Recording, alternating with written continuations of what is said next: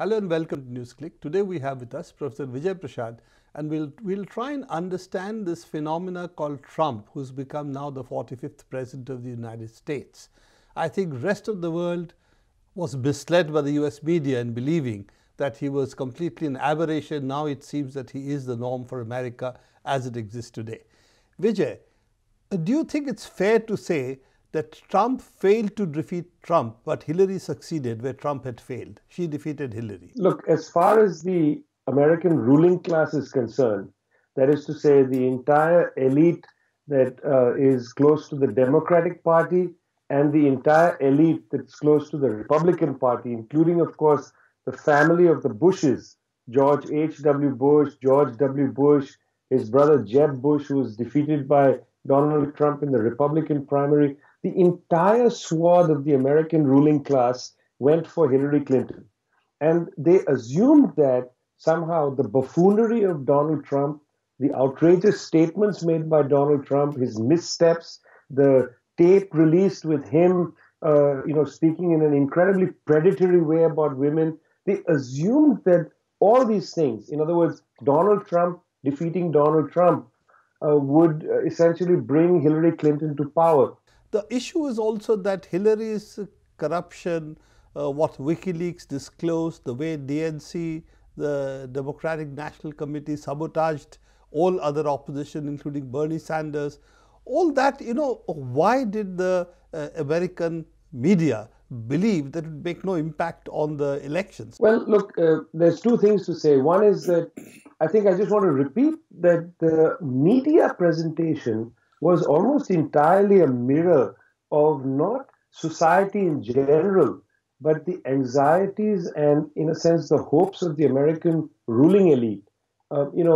Hillary Clinton's her history and her agenda was perfectly compatible with all strands of the ruling elite, whereas Trump was decidedly unpredictable. So the media itself was extremely, difficult to take seriously because it wasn't capable of understanding American society. It was merely mirroring the views of the elite. That's fine. You can mirror the view of the elite.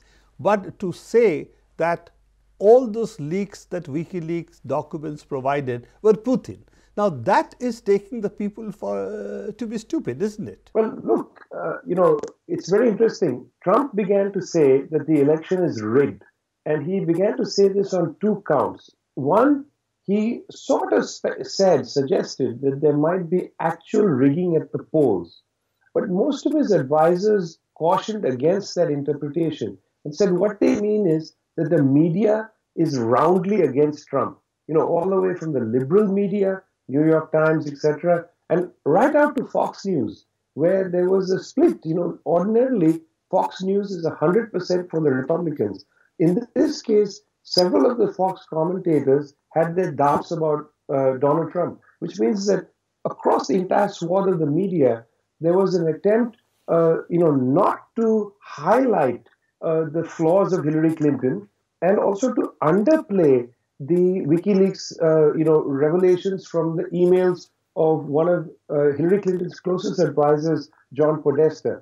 In fact, when the Clinton campaign and the Democrats started to bang this drum that it was the Russians interfering in the American election and that, Donald Trump somehow was in cahoots with Vladimir Putin, and that's how WikiLeaks got the material to basically undermine the Democrats and give the election to Trump. When they pushed this view that this is a Russian plot, every time the mainstream media mentioned any of these WikiLeaks cables, they said alleged to be given by the Russians. In other words, they underplayed what was in these emails and they continued to insinuate, despite the fact that there's no conclusive evidence, that somehow this was Russia interfering in the elections. Well, Hillary would really be the neoliberal normal, and that's why the neoliberal establishment supported Hillary.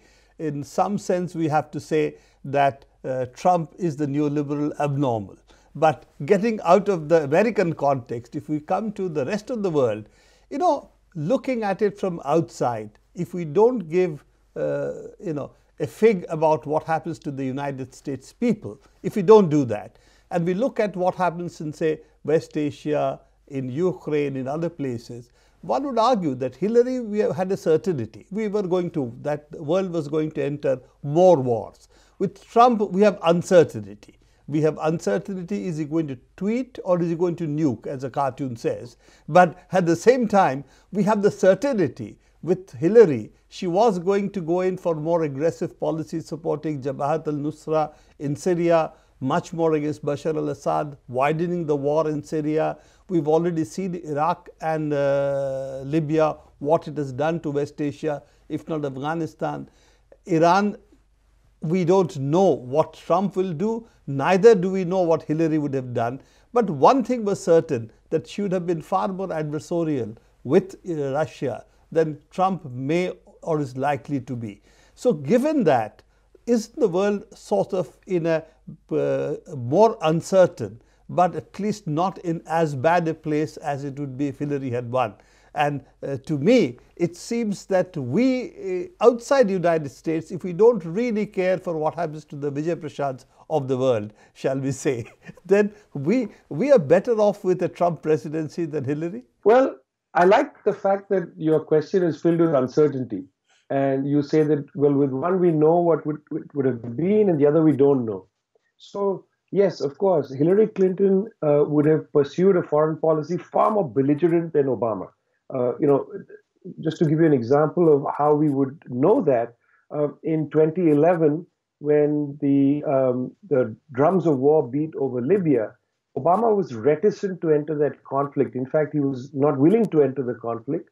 And when the French in particular and their ambassador in Washington, Gerard Arnault, approached the Obama White House, there was great hesitancy from Obama. It was Hillary Clinton that picked up the torch for the intervention in Libya and essentially drove the agenda through the White House all the way to Benghazi and to Sirte, where Gaddafi was then killed, and she laughed over his execution on the street. So, yes, we have ample evidence that Hillary Clinton is much more belligerent than Obama.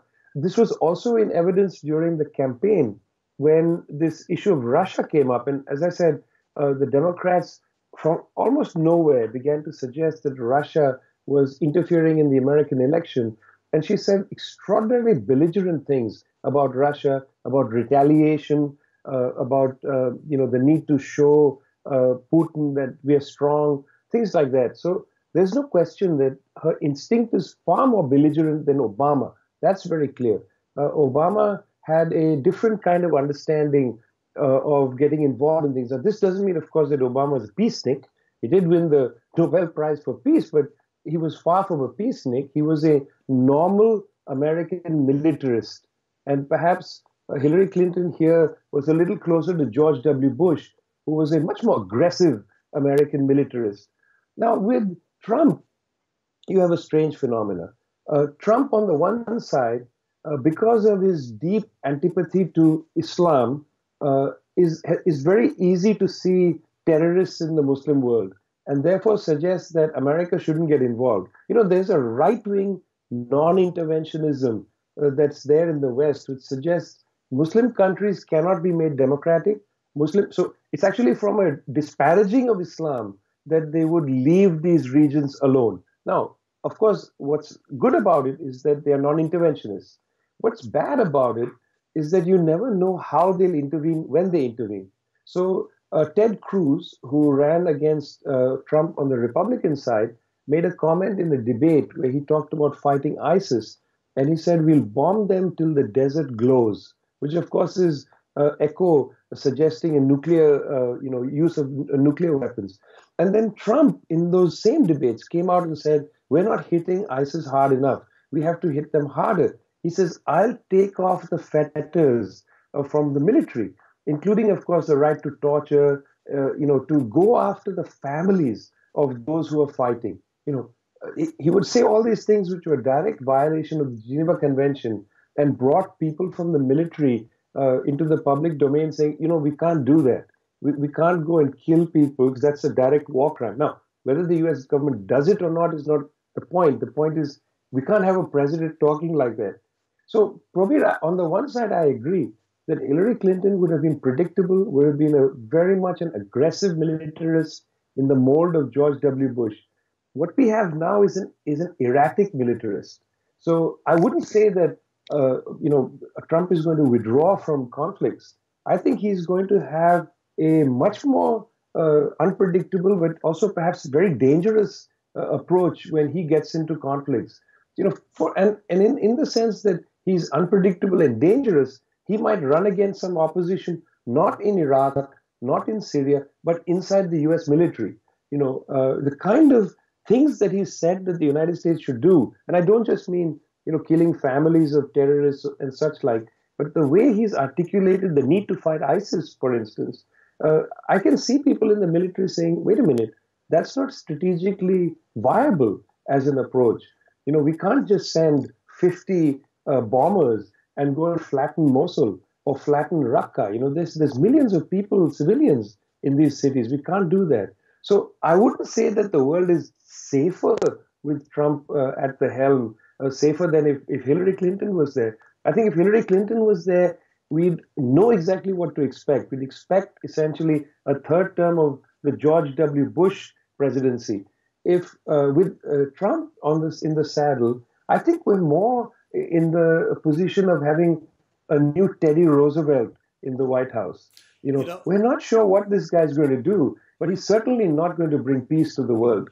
The question is, Trump not having held public office ever, lacks the hypocrisy which Clinton, of course, has practiced over a period. But the reality is that if you want to settle West Asia today, Russia, the United States, and all the big powers have to work together. They're at cross purposes. Otherwise, we are facing a much bigger disaster in the world. And it's not only with respect to West Asia. It's already hit half of Africa. It's percolating eastwards up to Southeast Asia now. So we really need to address that. And if we want to address that, the real crux of the issue is Saudi Arabia. And with the Clinton Foundation getting money from Saudi Arabia, Qatar, it does seem that she's much closer to the Saudi and the, shall we say, Gulf monarchies establishment for her to be viable as somebody who would solve or address the West Asian problems. So Trump being uncertain and certainty of the Hillary kind, I'm not sure in this case, and I do agree that it's uncertain. I am not sure that the world is not better off with the Trump presidency, even though it is certainly going to mean harder times in the United States. There's no question. You're going to see rise of all kinds of nasty stuff there. I'm actually not sure if this is even a worthwhile thing to have a calibrated metric of who is better or worse, because I think they're both pretty bad for the world. I mean, after all, American imperialism doesn't get better or worse when the president changes. There's a structure in place. And in a sense, here we have, you brought up Saudi Arabia, and, Trump, after all, is entirely a bought and paid member of the Netanyahu brand of Zionism. And, that the alliance that's developing between Saudi Arabia and Israel and their narrative of West Asia is something that Trump is entirely, a proponent of, including, as he said on many occasions, tearing up the Iran deal. Now, the thing is, it's going to be interesting how this works out.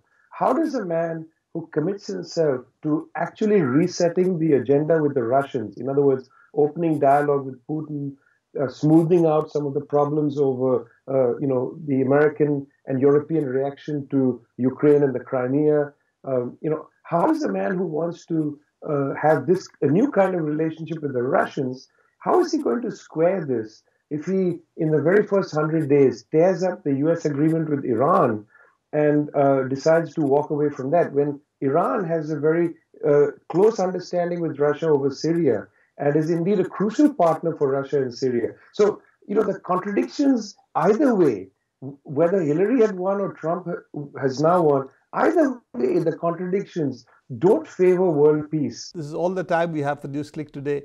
Keep watching us for further episodes of NewsClick.